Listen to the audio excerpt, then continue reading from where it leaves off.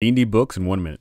Tasha's Cauldron of Everything is a massive supplement for both player and DM content. Starting off, we get a whole bunch of subclasses in addition to a new class, the Artificer. All of these subclasses are filled full of flavor and a unique variety, and in addition also add something to the base classes, so there's a lot for players there.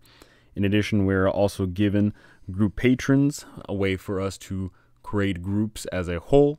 We also get a whole bunch of new spells for our players to use and abuse, in addition to a whole bunch of magical items that we can hand out. These magical items are insanely powerful, so maybe hold off on a few levels before we start handing them out. In addition, we also get a whole bunch of great DM tools to use for our worlds, whether they expand our worlds or add a whole bunch of fun new game mechanics. This is an excellent pick for anybody that is looking for additional material for your D&D games.